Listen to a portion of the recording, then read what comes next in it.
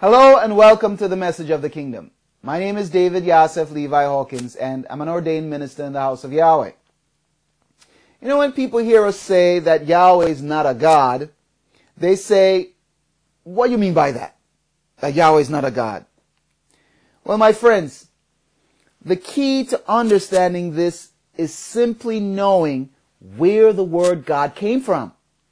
The reason people find it difficult to conceptualize the Creator not being God is because we have all been taught that it was God who made all things from the day of our birth. The word God has been drilled into our psyche as the Creator of all things. But there are many people who are now beginning to see and understand this enough not to use the word God anymore. A much safer term to use is Heavenly Father, as the Messiah did on several occasions. Once I started learning about all this, I started praying to the Heavenly Father.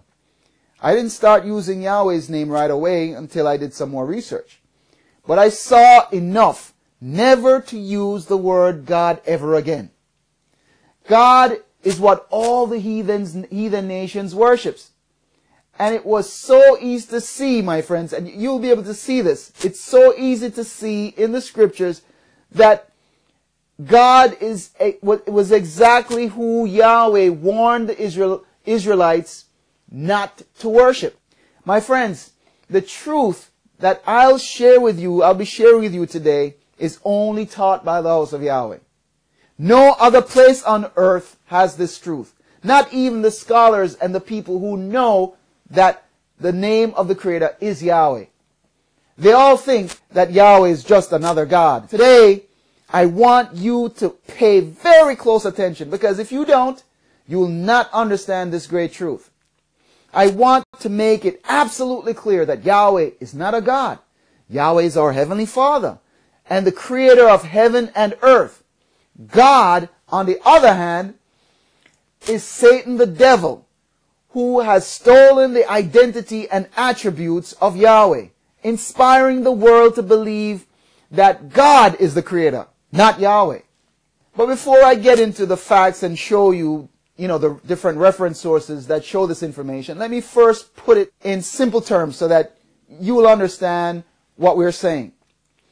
My friend, to say that Yahweh is a God is an insult. It's like saying Yahweh is an angel, a creature that Yahweh made. Gods are beings that were created by Yahweh. And sometime later, a third of them rebelled against Yahweh, and they were led by Satan the devil. Gods, humans, and dogs share the fact that they were all created by Yahweh. Yahweh's intelligence is way above that of the gods. He put the gods of Egypt to complete shame. The people of this world always worship gods. The chief of all the gods is called Satan the devil, who started deceiving mankind from the beginning in the Garden of Eden. People don't know who they're worshiping when they call on God. This is why the Messiah said to the Samaritan woman these words in John 4 verse 22. Or if you have a book of Yahweh, it's Yakanan chapter 4 verse 22, where he said, "You do not know what you worship. We know what we worship, for salvation is from the Yadaim," or the Jews.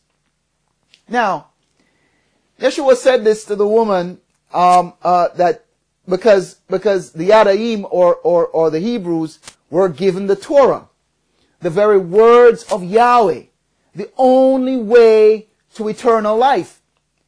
But they put it aside and choose instead to live by the Talmud, which Yeshua resoundingly rejected and called it the tradition of men. Now I'll speak more about that later, but what I want you to focus on right now and see is where Yeshua told the woman, "You do not know what you worship."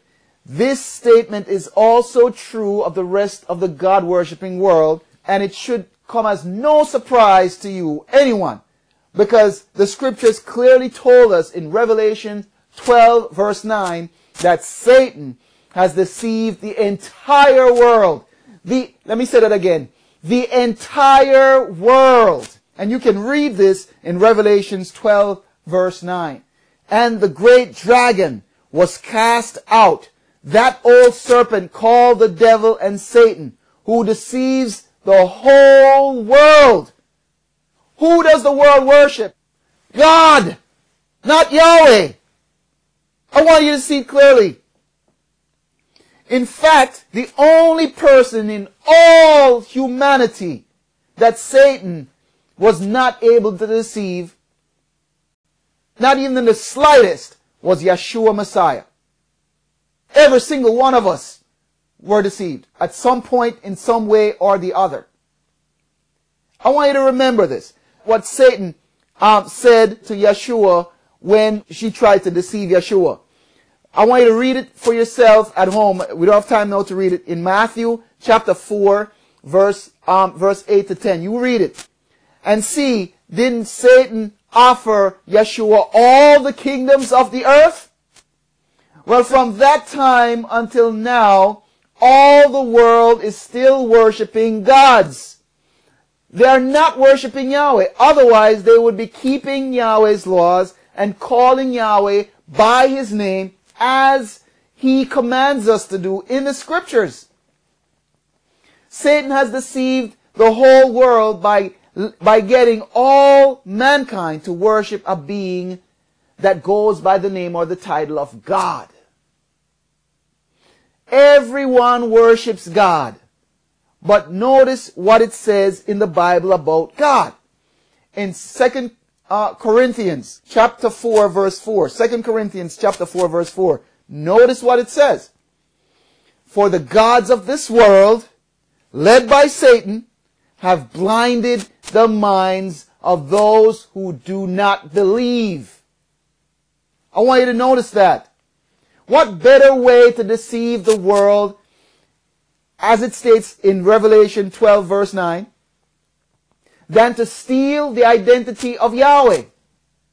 Satan the devil injected the word God into the scriptures to impersonate Yahweh and try to steal his identity as the creator of heaven and earth. By this single criminal act of forgery, Satan caused the only people that Yahweh revealed himself to, the children of Israel, to worship gods or Elohim or El, which is the singular form of Elohim.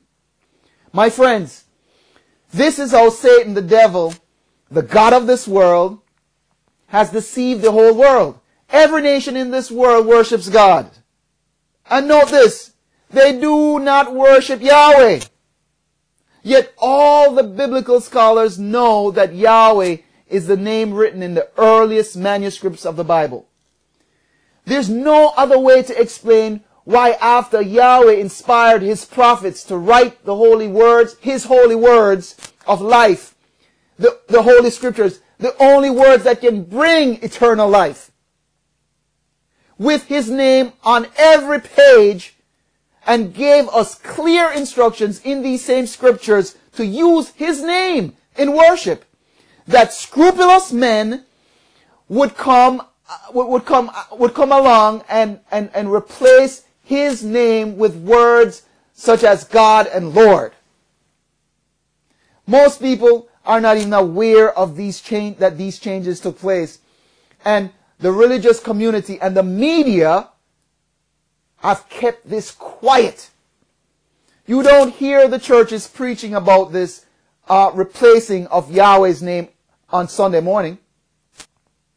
This should be on the front page of every newspaper throughout the land.